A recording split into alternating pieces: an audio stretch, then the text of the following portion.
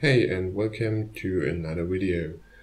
So in this video I tried to make potassium silicate first from kitty litter and potassium carbonate, put this in a crucible and put it in the oven, and found it was a good idea to melt it together to create the silicate, but unfortunately all squeezed out of the crucible and I had a hard time to clean my furnace and to clean everything.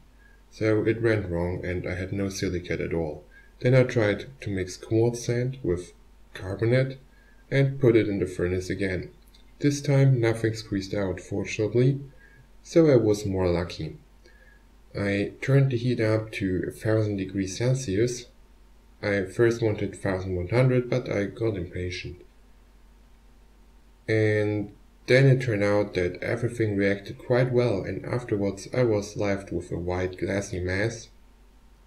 I then dissolved in water. So here you see the inside in the furnace at 1000 degrees Celsius, and it's quite hot in there. It even burned my camera.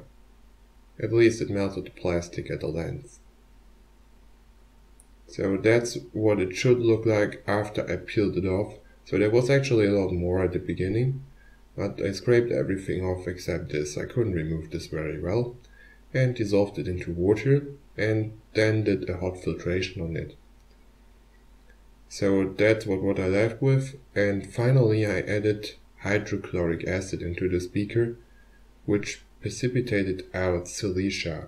So unfortunately I made some kind of aerogel. This was not intended, but I'm quite happy that it happened, so I see how it looks like and how to perform it.